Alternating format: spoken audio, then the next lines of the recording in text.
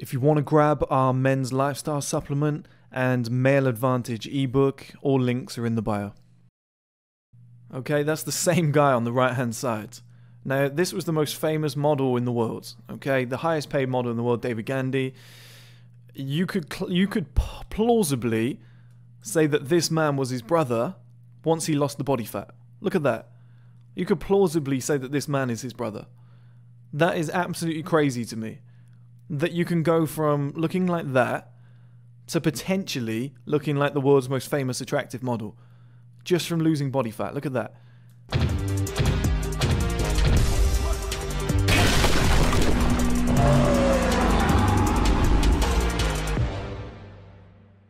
Hello guys, and welcome back to another video.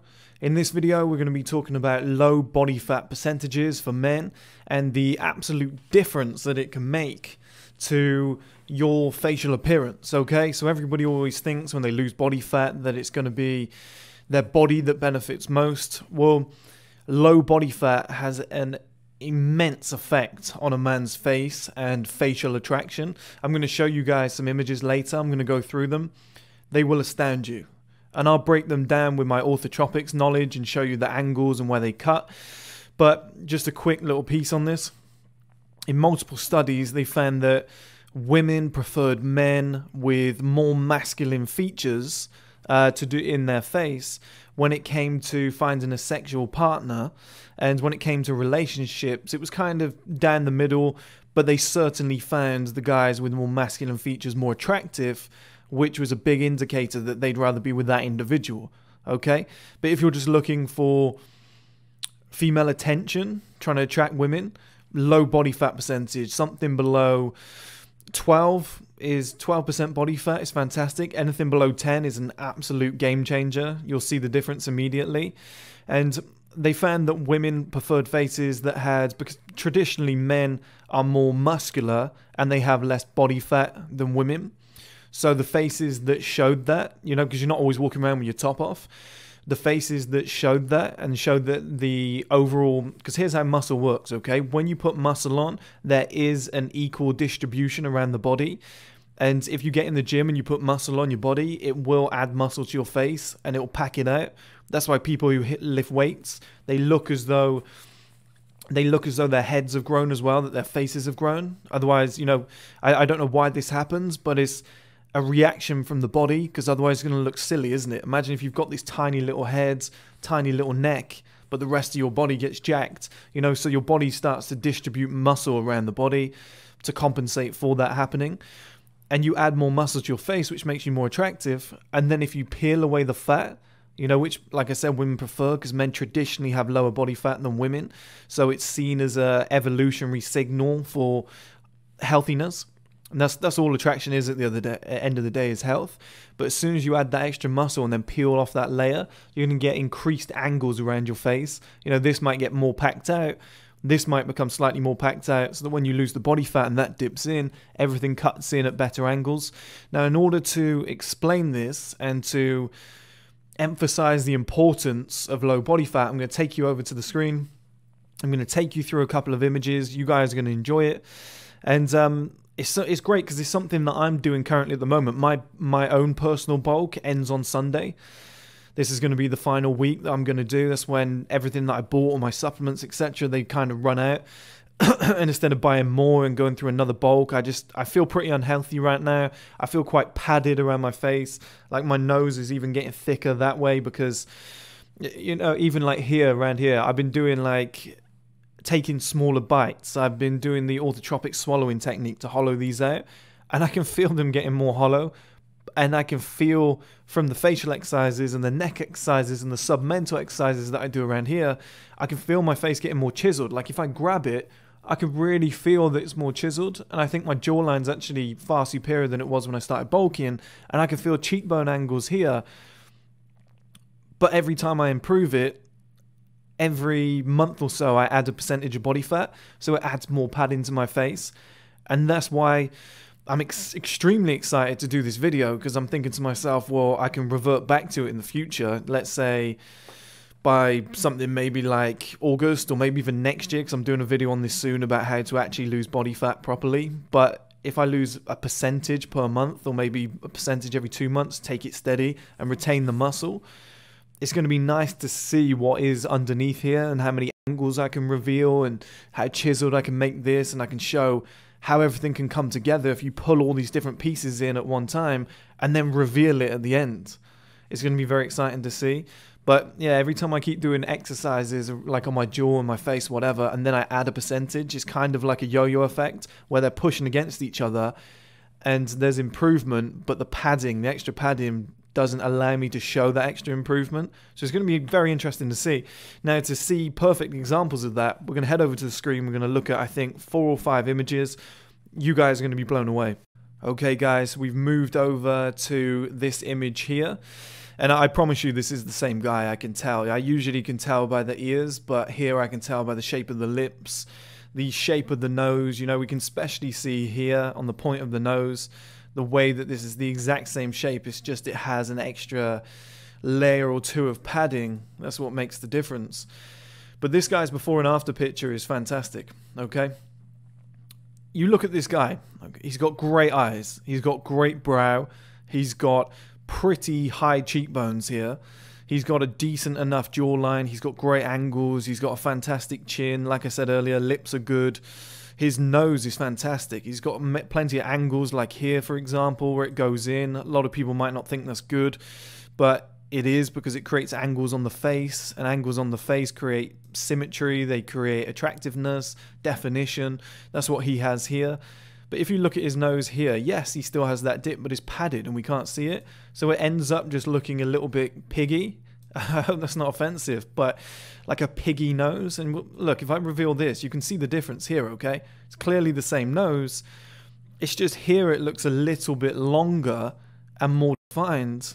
And the angles here around the nostrils are far superior than here that looks like a short one because of the extra padding that is forcing this nose to be connected to the brow bone.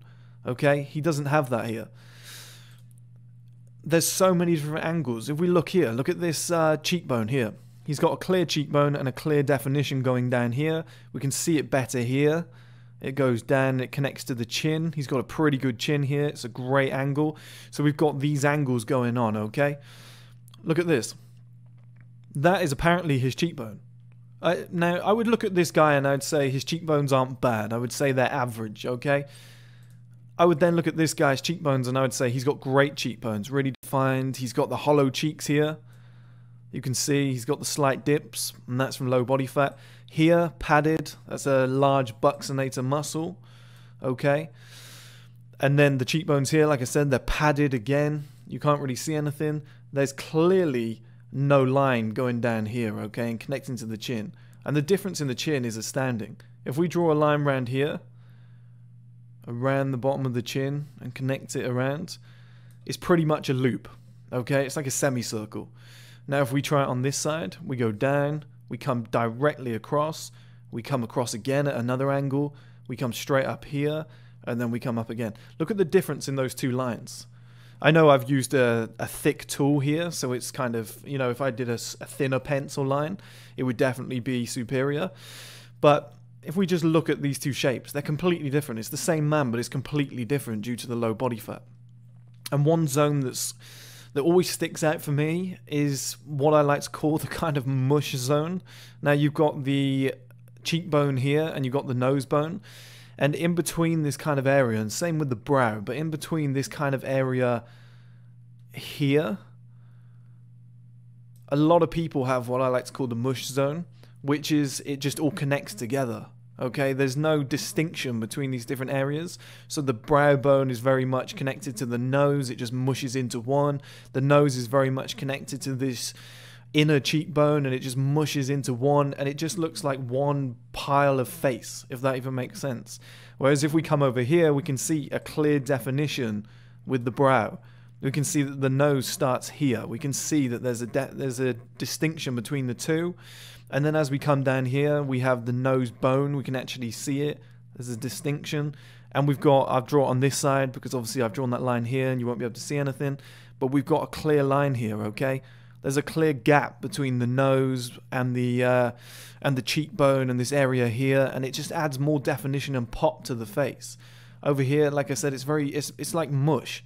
Everything just blends into one. It's not very nice to see. Whereas here we've got the angles. Look, the way it cuts in. It makes a huge difference, guys. And that is 100% the same man. Let's move on to the second picture. Okay, so if we move over to this picture here, what we have is David Gandy, one of the world's most famous and best paid male models, one of the most attractive men in the world, according to a lot of women. He's a very handsome man, you can see it here. And on the left, we have this pretty average guy, really. You'd look at him and you'd say, perhaps, you know, what I'd notice here is he does actually have high cheekbones. I would suggest that he does have a pretty decent chin, to be fair. I would actually look at this nose and say it's got great potential, great definition, fantastic eyes and brows. Okay, you can see his eyes are obviously maybe a blue or a green. It's quite a weird mask, isn't it? He's got blue or green eyes that pop, good hairline, you know, ears are tucked in. You can see here, look, decent cheekbone. He's got hollow cheeks and he's got a decent jawline there. Like, you can clearly see that if I take that away, okay? He's got massive potential. You look at the guy on the right, David Gandy, and you think these two guys are nothing alike. If you saw these two, you wouldn't think that they were related. Now let's do this. Okay, that's the same guy on the right-hand side. Now, this was the most famous model in the world. Okay, the highest paid model in the world, David Gandy. You could plausibly say that this man was his brother once he lost the body fat. Look at that. You could plausibly say that this man is his brother. That is absolutely crazy to me. That you can go from looking like that to potentially looking like the world's most famous attractive model just from losing body fat. Look at that. And one thing I want to show you guys is the difference in the nose. Look at the nose here. Look at the nose here. The same nose, okay? But this one, I know he's smiling, so it's spreading a lot. But the way it connects here, look, you've got the extra padding where it connects. The nose ends up looking bulbous. You can see that here. It ends up looking bulbous. Ends up spreading wider than it should based on, there's nothing wrong with a wide nose, but it ends up spreading wider than it should based on his face type. Okay? So he ends up looking like he's got a chubby, bulbous nose. Whereas here, same guy, same nose, clear distinction between the brow and the upper nose. We can even see, for example, here he has these two lines tucking in here, which actually look pretty good. Not great. Here they look fantastic. Look at the definition. Really adds separation to his eyes and nose. See here he's got them, but the difference here between the separation is enormous. Look at that. Then, you know, we're looking at the nose here. It's very bulbous. We come down here. The tip is actually thinner. Okay? This cuts in. And now it creates these lines that go into the side of the face. We can see it on this side. On here, we haven't got that. Everything just kind of connects, like I said, into that mush face zone. And everything looks similar. The definition on the nostrils here is way more defined. Over here, they looked padded and bulbous. Now, based on the shape of his nose, it's obviously a downward looking nose. The point is down, which is usually the most attractive. But these come out here and they look somewhat unattractive because of the extra padding. Whereas here they could be his best feature. All because he's lost the added body fat. Now, I spoke to you guys earlier about this cheekbone and it comes down here and it's hollow and he's got the jawline. We can clearly see that. Well, over here we can see it now. And I tell you what's crazy is he's got that line here. The line that connects from the brow straight across. This was always a massively attractive guy. But look what he's become now. You can see that line. It comes down here, wraps around his cheekbone, drops down here into the jawline and straight across. And this chin here almost looks too big. It looks like it has some added padding. It's got this, you can see here the fat that comes underneath. And his chin is actually here. So when that's stripped away, look at the difference. The jawline connects straight into the chin. He's got this clear definition going down here, wrapping around the cheekbone, dropping down. He's got this line connecting from the nose. The nose has more definition. It's just all in all, the body fat has just done his life the world of good. And fair play to this guy. Congratulations, because he looks fantastic. Now, this next image is for a lot of you younger guys who are wondering what you can do. Here, this is clearly a school kid. And this school kid, you know, he's older now, I can say it. I can't, it's not rude.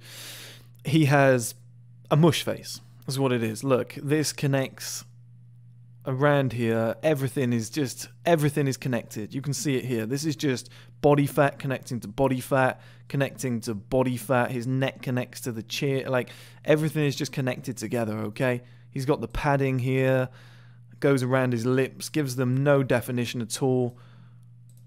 His chin here is full of padding. His jawline's full of padding.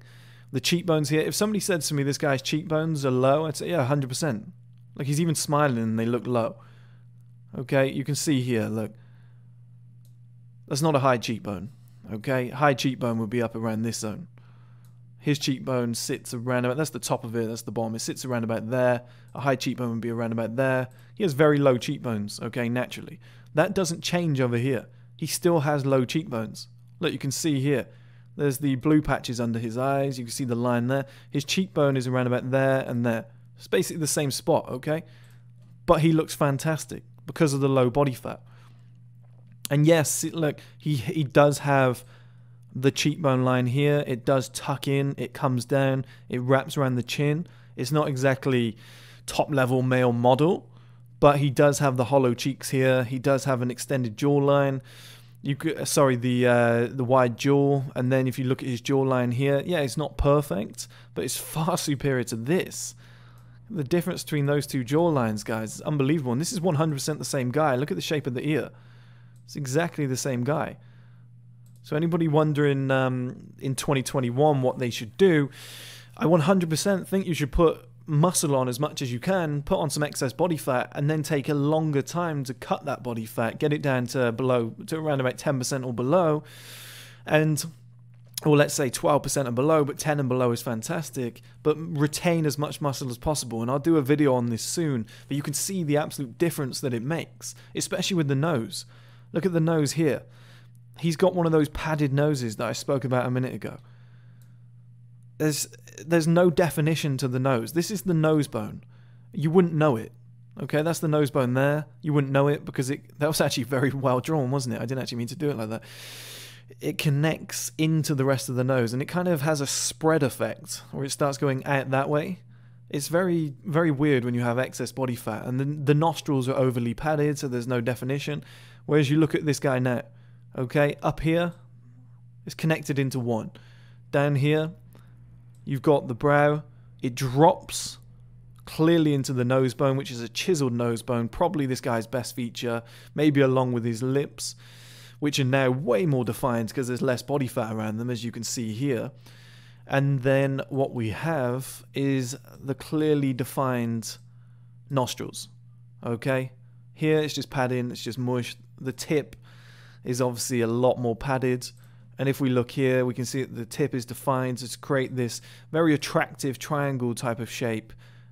And then with the defined nose bone coming out of the brow, it looks fantastic. Again, congratulations to this guy, because he went from maybe getting some shit at school, maybe getting bullied, to being probably the best looking guy in his school, which is just fantastic. I love stories like that. Okay, and finally, we're going to move on to a guy that a lot of you might recognize. This guy is called Jeff Logan. And I think one thing that you'll all recognize is that, yeah, his traps were a little bit bigger here. That could be sus, I don't know, but it could just be padding. But what he's got here is a very similar muscle size, okay? He's been able to retain, you look at the arm size here.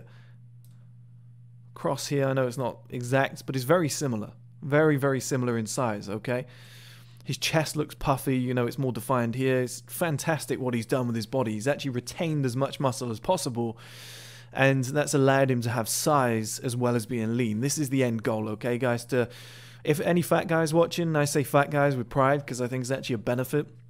If you naturally kind of look like this without the muscle, well, build the muscle and pack it on with a calorie maintenance. Get up to something around about that total, and then start stripping it in the correct manner by doing it in a slow and steady, decent progress. So you're losing like 1% of body fat per month, maybe over like 2 years. And you can end up looking like this whilst retaining all of that muscle. But let's take a look at his face, something that he's massively famous for, okay? Wow, he's done that quick. I've just realized he's got the same phone. Maybe he just prioritizes spending his money on decent things, not just technology. That's fantastic. I didn't realize that. But if we look here, okay, the jawline, he's massively famous for his jawline in the current time. The jawline here is average at best. I would say, in fact, he doesn't really even have a chin. I'm looking at that and thinking there's not really a chin there. The jawline is, yeah, it's there, but it's kind of non-existent. You know, it's pretty average, really. You've got the neck. You would see a guy like this on the street probably 50 times a day. And then you look at his neck, there's not really a lot of definition, doesn't really connect in here. You know, where I've spoken to you guys before about the neck exercises. We look at his jaw, we can clearly see he's got a strong jaw, okay? His jaw muscle here is pretty toned, but he's just not showing it as well as he could. Now his cheekbones, I would say that they're relatively high. You can see you've got this line here. His cheekbone is clearly positioned around about this area. You can see it. Let me get rid of that. You can see it there. He's got some good, strong bone structure here because we can see definition lines. It could be lighting, but we can clearly see that. But he has got massive elements of a mush face around here. Okay, you can see everything's mushed together. There's no distinct difference between nose, cheek, padding down here, upper cheekbone, around here by the chin, the side of the mouth. There's always a lot of padding here, which can make your mouth look a lot more protruded, or your lips at least, and give you a huge amount of definition. His forehead and brow looks pretty flat. The way it connects into his nose, I think this is probably his worst feature. Maybe along with... See, I have this at the moment as well. You see the way he has these lines underneath here. Makes you look tired. Makes you look knackered. Maybe he was working hard like I am. But when you get padding, you get extra body fat, you end up having these blue lines, everything looks padded under here. It just makes you look sleepy and unhealthy. I have that exact same thing right now, around about 20% body fat. I wouldn't say I'm as big as him muscularity-wise, but I've definitely got similar level of body fat. You know, what's 260? 260 is a lot, isn't it? That's very, very heavy. Yeah, he's about maybe 20 pounds heavier than I am. 25, maybe 25 pounds heavier than I am probably right now. Maybe a little bit more actually. But you can see the nose here. I think his nose here is his worst feature. Look how padded that is. It looks like when you have flu and you've blown it too many times and it gets padded. It goes all red and shiny and doesn't look very good. There's extra padding to it. I think there's a spot there. Like, it just doesn't look very good when you've got that extra body fat, okay? But let's move over now to this other picture. And, you know, I'm a straight guy, but look at this guy. He looks unbelievable. Fantastic. Look at that jawline. Unbelievable. And it connects into this chin. And I told you guys before, this chin wasn't very good. Look, it just kind of mushes round. You can see, I know, like I said, I'm using a thicker line, but you can clearly see it's angular. It goes in straight lines. This kind of all mushes round together. But there's a huge difference. Up here, he's always been pretty strong, but it's here, on this point. You can see it cuts in a lot more because his neck is obviously more toned, or sorry, has less body fat. And then under here is the big difference. I don't think his jawlines come forward too much. I just think that he does do jawline exercises, and neck exercises, which is great. But I definitely think that this low body fat has made a major difference here, because he's always had something. I think if anything, the jawline exercises have improved his chin. But other than that, I think this jawline was kind of already there. Maybe it's come out a little bit more. But I think that's more an illusion from the neck being further back. If we look here, he's clearly got a solid cheekbone into jawline curve. A few men have that. He had it here, see? But we couldn't see it because of the extra padding. He's got hollow cheeks here. We can see it again. One of the rarest features a man can have. It makes you look unbelievable. And his nose, gone from his worst feature to one of his best. Probably, besides his jawline, is probably his second best feature. Look at that, very flat, very solid very solid nose bone. And then we can clearly see he doesn't have this mush zone here. And he has definition in the nostrils as it goes outwards. That looks so much better than here, where the nose is almost connected to the inner cheek. And I think it might be one of the worst features when you put on body fat is when your nose gets wide and it connects to, like I said, there's nothing wrong with a wide nose. It's just the way that it spreads more than it needs to by this layer of body fat connecting to this layer of body fat, and it just makes it look terrible. His brow here is pretty flat, not bad. Here you can see he has clear definition straight across the brow. It makes it look so much better. And his cheekbone here hasn't changed, okay? It's relatively the same, but and you can see the lines, the bags under his eyes, look so much better here. Just take a look at that area there. It looks so much better. It looks like it's higher and it looks like it dips in there, whereas here it looks lower because of the extra padding, and then it comes outwards.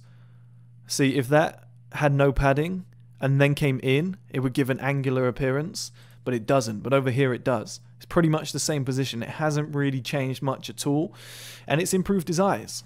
It does something to your eyes too when you lose body fat. I don't know what it is. I don't know whether it's the extra angles around this sort of zone that will make you look better, but it gives your eyes an extra pop. That guy that looked like David Gandy, he had the same thing. He had great eyes, light blue, greeny eyes, you know, very rare. He wasn't showing them off as much as he could. When he lost all that body fat, they looked wider, almost cat-like, and it took him to another level. And that's all I wanted to show you guys. It's something that I'm starting on Sunday. I'm going to start dropping my body fat, so hopefully I will retain the majority of my muscle.